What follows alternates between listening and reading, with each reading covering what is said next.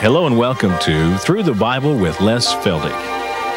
An Oklahoma rancher and farmer, Les Feldick has been teaching homestyle Bible classes for 20 years in Iowa, Oklahoma, and Texas. Les Feldick's unique style of Bible teaching has made the books of the Bible come to life. When Les is teaching, it's so interesting that people say time just seems to fly by. And now, here is Les Feldick. And again, good afternoon, and once again we're going to go right back to the book and keep on in our study now through the book of Matthew. And as a rule, when I teach the Gospels, I don't go through all four of them verse by verse because it's not all repetition, of course, but as we go through the book of Matthew, I think we're going to cover most of the highlights of what we want to bring out, even if we will occasionally go into Luke and Mark and John's Gospel. But as I've said so many times before, we don't intend to go just verse by verse every chapter, but we're trying to just cover the overall theme of God's dealing with the human race, beginning with Genesis and winding up, of course, in the book of Revelation. And again, for those of you joining us on television, we always like to make it plain that all of our past programs are available on videotape, a very nominal charge, and we have, thanks to Nancy Carter, Nancy isn't here today, but Nancy has just put in so much work helping us with the table of contents and the labeling and making up orders and all these things, so I want to give her credit for that even though she isn't here. But if you'll just call us or write to us, and we'll send you out one of these lists of tapes that are available, and then you can take it from there. All right, now then, if you'll turn with me to Matthew chapter 6, and I'm going to take a look in this half hour at what we normally call the Lord's Prayer. And of course I rebel at that title because it's not the Lord's Prayer, it's the disciples' prayer. The Lord merely gives it as an example for the disciples to use. Now, the real Lord's Prayer is John chapter 17. That's the Lord's Prayer. That's when the Lord pours out His heart to the Father on behalf, again, of His chosen ones, of the 11 in particular. But here He is instructing the disciples how to pray, and so, like I said, I prefer it to be called then the disciples' prayer. Verse 9. After this manner, Jesus is speaking, He says, "Therefore pray ye, Our Father, which art in heaven, hallowed be thy name." Now this is a pattern. Now this doesn't mean you have to open every prayer with these exact words, but I think it does give us an indication that as we approach the throne room, even in this age of grace, now remember that this is still all under the law. This is still to the Jew under temple worship. He's under the law. But the format is such that this will even carry over into us under grace, because as we approach the throne room, we still give God His due. We still recognize Him as the Almighty. He is our Heavenly Father. And so we can certainly take note of this. Then verse 10, "Thy kingdom come, but where? On earth as it is in heaven." Now, I imagine the average churchgoer, believer, or whatever we can call them, they voice these words and don't have the foggiest notion of what they're really talking about. But see, every time that the Lord's Prayer is uttered, "Thy kingdom come on earth as it is in heaven," what are they really requesting? Well, this kingdom that we've been talking about that's been promised ever since Abraham, and it's this kingdom over which Christ is offering Himself as the king, and it's going to be here on the earth. Now, everybody's got the idea that when this so-called earth passes away and time as we know it, that we go up to heaven and that's where we're going to spend eternity. Well, that flies in the face of Scripture. Heaven is going to come down on earth. And the only way we can show that, of course, is go back into the book and let it speak. So I'd like to have you turn with me, if you will, to Isaiah chapter 11. And again, this is only a few of the most obvious The Old Testament is full of verses like this. But now in Isaiah chapter 11, we have such graphic descriptions of this kingdom on earth that the 12, of course, were instructed to pray for, over which Christ will one day rule and reign. Isaiah chapter 11. Now I guess we almost have to start verse 1. And there shall come forth a rod out of the stem of Jesse. Now here's the family tree, see? And Jesse, of course, is the father of David. And out of David comes this branch, capitalized.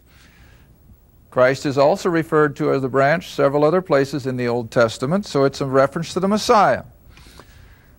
Verse 2, the Spirit of the Lord shall rest upon him, that is, upon this coming Messiah, the King, the Spirit of wisdom and understanding, the Spirit of counsel and might, the Spirit of knowledge and of the fear of the Lord.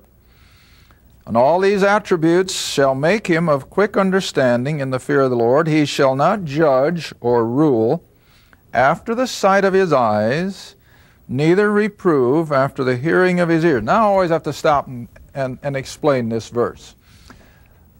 Today we expect the president, whoever he is in the White House, Republican or Democrat, doesn't make any difference. We certainly don't expect him to have his finger on every segment of our national life, do we? It's impossible.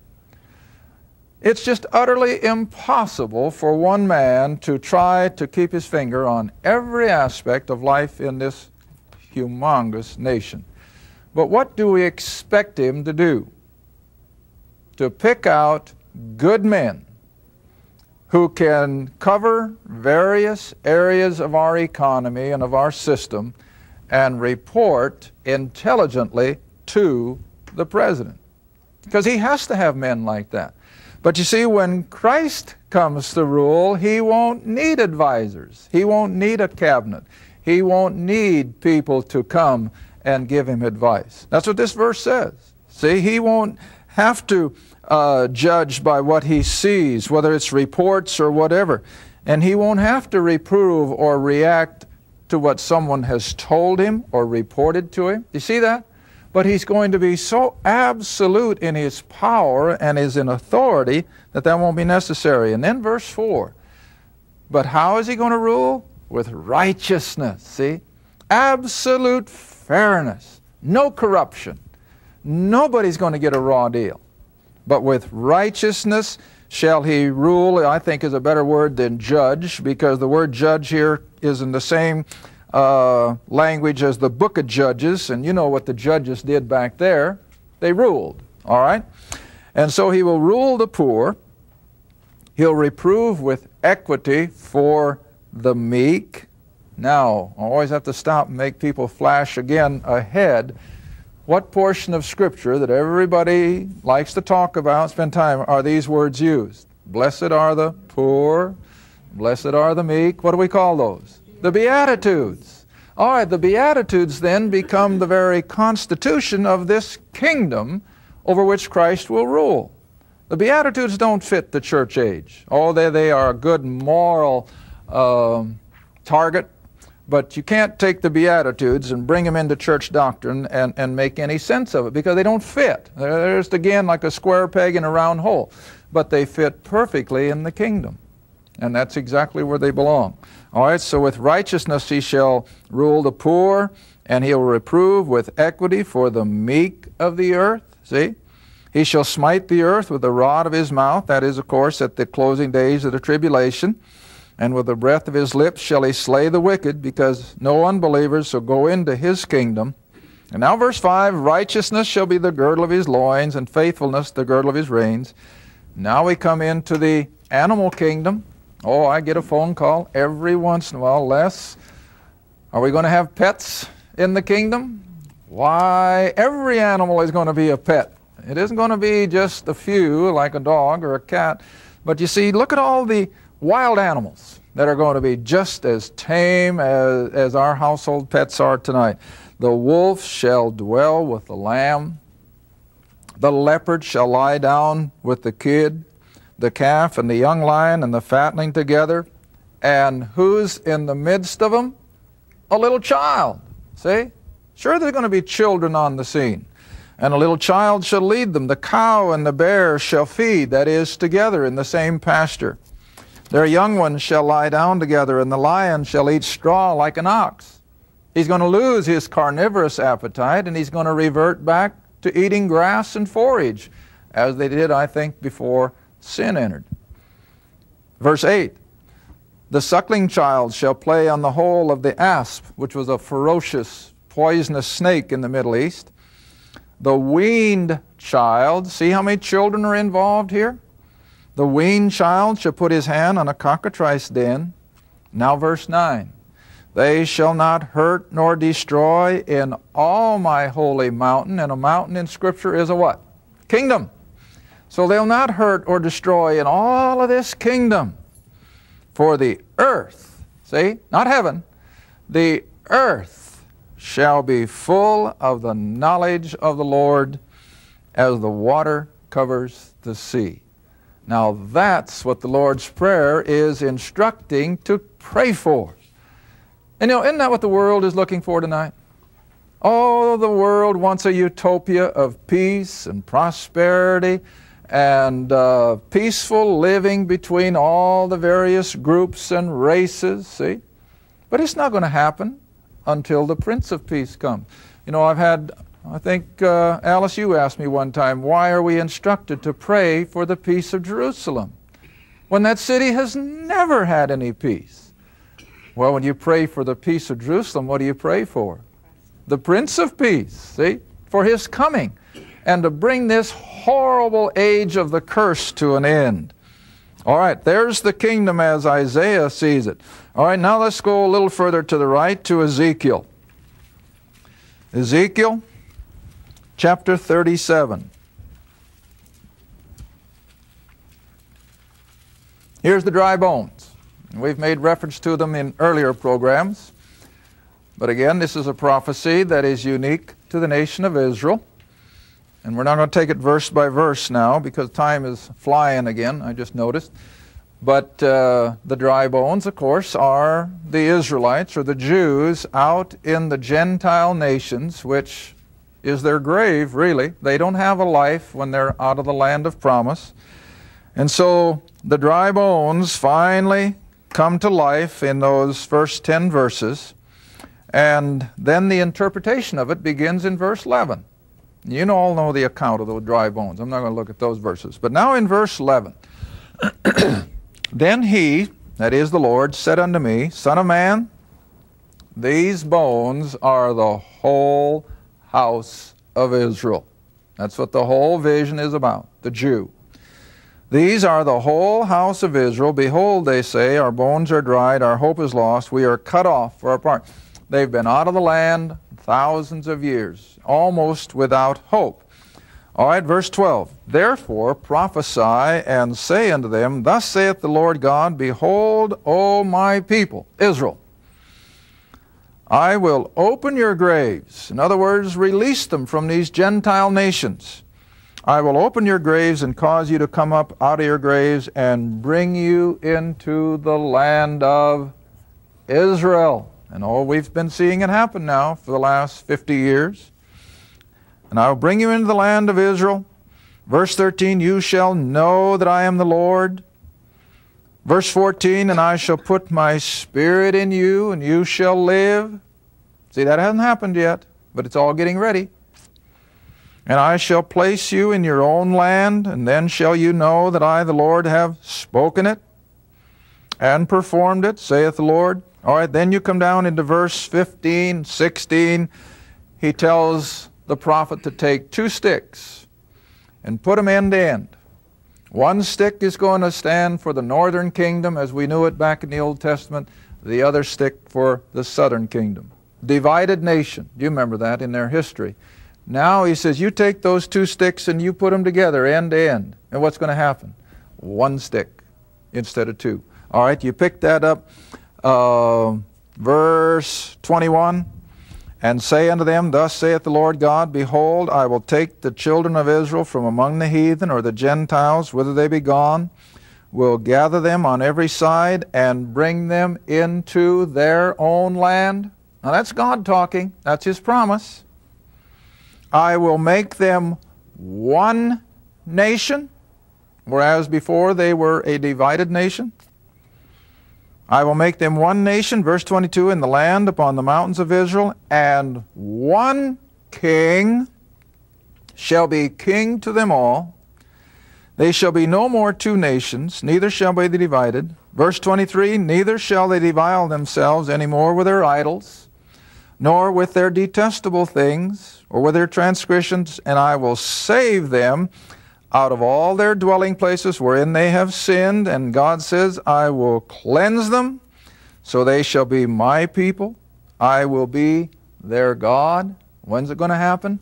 When this kingdom comes down from heaven, over which Christ is going to be the king. Israel is going to be the head of the nations. All the other nations are going to be there, but in a lesser role than the covenant people. See that?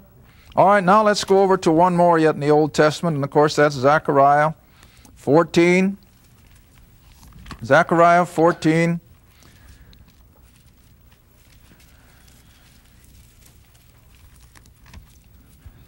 And I guess I'll just start at verse 4. Zechariah 14, verse 4. Now this is the second coming, of course, when He actually returns to Jerusalem. Zechariah 14, verse 4, and His feet shall stand in that day upon the Mount of Olives. Now isn't that plain? I mean, that's not something that you have to spiritualize and try to figure out what it means. It means what it says. I have to think of a dear gentleman I was listening to who teaches almost identical to the way I do. I was invited to a church where he was speaking, and he rehearsed when he was young that the particular denomination of which he was then an active member did not agree to the second coming or the kingdom or anything like that. But as a young man, he went into his pastor one day and he showed him verse 4, and he says, well, what does this mean? Oh, he said, it doesn't mean what it says. So he says, I was young enough, I didn't raise any arguments, so he said, I left. But he said, after about 4 or 5 years, and he said, we had yet another pastor, and he said, this verse kept plaguing me, so he says, I went into him in his study one day, and I said, now, Pastor, the way it looks to me, this means that Jesus is actually going to return and stand on the Mount of Olives. And he says, that preacher looked me in the eye and said, oh, forget that. That's apocalyptic. And he says, that was a good big word for a theologian. And he says, it impressed me and I left. And he said, I didn't know what he's talking about. But now he says, I know better. It means what it says. Christ is going to return someday and He's going to stand on the Mount of Olives. All right, let's go on. All the way, let's skip a few of these verses to verse 9. Verse 9. And it's so plain. It's prophecy. It hasn't happened yet, but it's going to. And the Lord. Now remember, the Lord in the Old Testament is who? Jehovah. Who's Jehovah in the New? Christ. Oh, He made that so plain, you remember, in John's Gospel.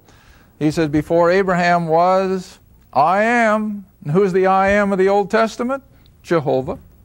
And so here we have Jehovah, the Christ, shall be king over what?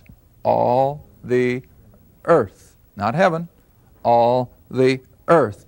In that day there shall be one Lord, and His name one. All right, now then let's come back, if you will, to the Lord's Prayer again in Matthew chapter 6. And as I said in my opening remarks, now you want to remember this is under the law, so the theology or the doctrine of the Lord's Prayer is legal. It's legal. It's law. Now, keep your hand here in Matthew. A verse just comes to mind. You know by now this is the way I do. Romans chapter 6. Romans chapter 6. Dropping down to verse 14 and 15. Romans chapter 6, 14 and 15. Because I am amazed how many people right here in the Bible Belt have no concept of the difference between law and grace. Now, I'm not kidding. They don't know that there's any difference. But there's as much difference between law and grace as there is between pitch midnight and high noon sunlight. That much difference. Now look what Paul says in Romans 6, verse 14. For sin, or the old Adamic nature, shall not have dominion over you. It's not going to rule over you like a sovereign king, because, or for, you are not under the law, but, what's the rest of the verse say? You're under grace. Now what does that tell you? There's two totally different concepts. Go into the next verse. What then? Shall we sin, or in other words, exercise our liberty? Shall we sin because we are not under the law, but under grace? And God forbid. But you see the differences there? You're not under law, you're under grace. And the whole book of Galatians is written to prove that very fact, that under grace, the law has no power over us. Now, that doesn't give us license. Not at all. But we're under a whole different set of circumstances. All right, now then, come quickly back to the Lord's Prayer, and I'm going to show you the difference between legalism, or law, and grace. And very few people can comprehend it. In fact, I was just reading an account in some newspaper the other day of one of our hostages who had been released. And he was a very religious individual. In fact, it was his faith, his religion, that more or less brought him through the hostage experience. And so the reporter who was interviewing him asked him, he says, well, don't you look back at that experience and get awfully bitter and hateful toward those people who tortured you? And he says, no, because he said, after all, he said, if I believe what I claim to believe, he said, I have to forgive them or I will never be forgiven. That is, by God. Now, isn't that sad? Now, it sounds good, sounds noble, and that's what the law demanded. Now, look at it. Verse 11, give us this day our daily bread, which of course is an appropriate request for any age. Now here it comes, verse 12. Forgive us our debts, or our trespasses, as others will put it, or forgive us our sins. When?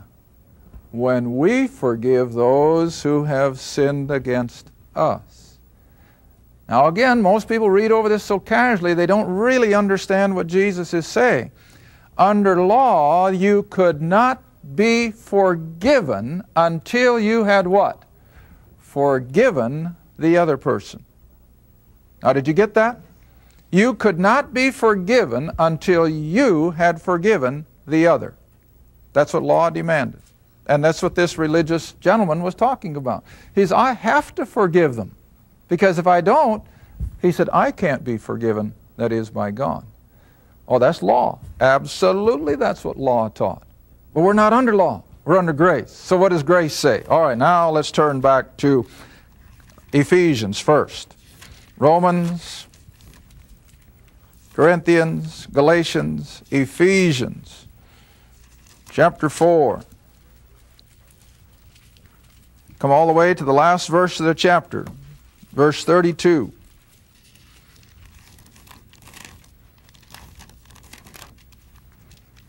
All with me? Ephesians chapter 4, verse 32. Now this is the apostle of grace writing. This is the apostle who just said in Romans, you're not under law, you're under grace. Now look what grace says. Verse 32 of Ephesians 4, and be ye kind one to another, tender-hearted, forgiving one another, even as God, for Christ's sake, has, past tense, what? Now do you see that? In other words, whether I forgave my neighbor or not, what did God do for me? He forgave me. But you see, the whole, what shall I say, the crux of the matter is that if God was gracious enough to forgive me, right exactly where I was as a sinner condemned, then who am I to say that I can't forgive the other person? Now you see what a difference that makes? Instead of begrudgingly saying, yeah, I forgive you, so that I can be forgiven, now I recognize I am forgiven. But if Christ could forgive me, who was most unworthy, only because of His grace, now what do I have to feel? Well, I can certainly forgive that fellow, because he hasn't done against me like I had done against God. All right, now there's another one in that same light. Turn over a couple more pages in your Bible to Colossians chapter 2. Colossians chapter 2. And over the next several weeks, this is what we're going to be hammering away, that we're not under the law as Christ ministered to Israel. We're under grace. And it's all the difference in the world. All right, quickly, only got a minute left. Colossians chapter 2, drop in on verse 13, where Paul writes, and you. Now remember, Paul always writes to the believer. He never writes to the unsaved world. He always writes to the believer. And so to us he says, and you being dead in your sins and the uncircumcision of your flesh, Gentiles, He hath, past tense, He hath quickened or made us alive together with Him, having, past tense again, having forgiven you, how many? All your trespasses. Now then, if God could do that for me, can I do any less for my neighbor? Now that's the teaching. And see, this is the whole difference now between law and grace. Thank you for watching Through the Bible with Les Feldick, a weekly Bible study. If you would like more information about the Les Feldick Ministries, a Bible study in your area, or about this program, write to Les Feldick Ministries, Route 1, Box 760, Kinta, Oklahoma, 74552. That's Route 1, Box 760, Kinta, Oklahoma, 74552. Through the Bible with Les Feldick is viewer supported, and your gift is appreciated. Thank you, and be sure to tune in next time for Through the Bible with Les Feldick.